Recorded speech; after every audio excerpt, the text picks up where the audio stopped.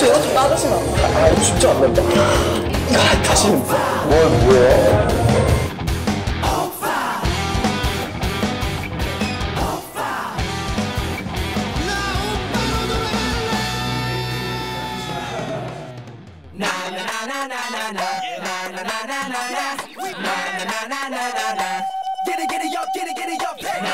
혹시 이거 좀 따주시면 안 돼요?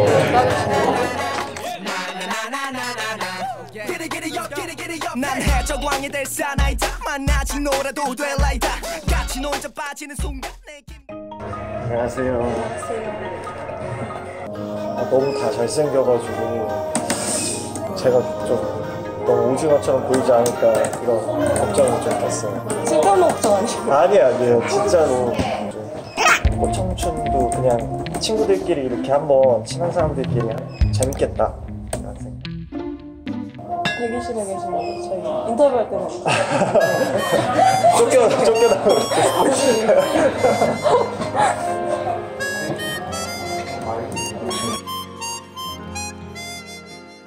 네? 장난 하나 했어요.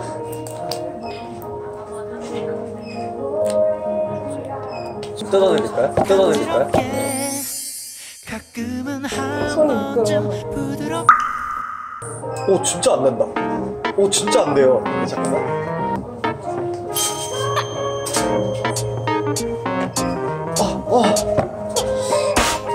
이거 왜 이러지? 이거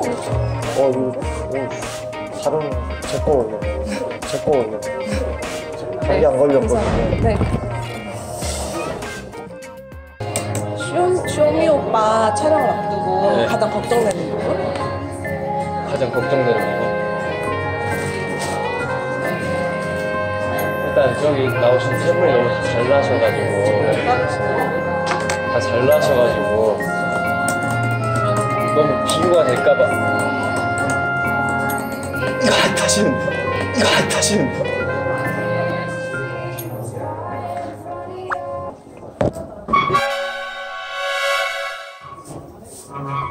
다 잘나셔가지고 너무 비교될까봐.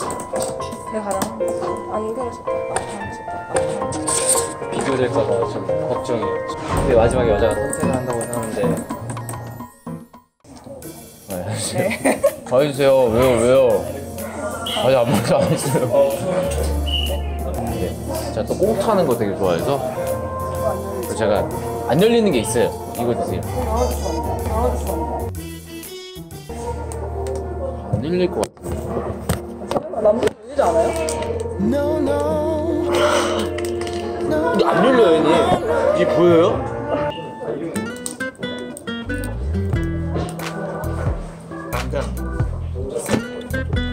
솔직히 말해보세요. 이거 했어야지. 했어요. 아니 솔직히 말해요. 이거 했잖아요. 뭔 소리예요? 알겠습니다. 지켜보겠습니다. 네, 지켜보세요.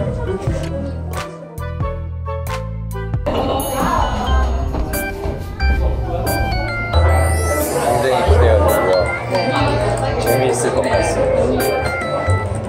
아니요, 그거는 혹시 이거 좀 따주시면 안 돼요? 하시면 안 돼?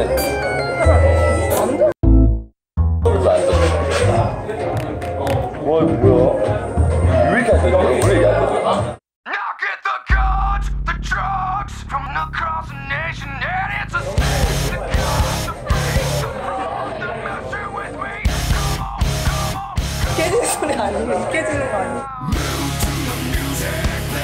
깨지는 거 아니에요?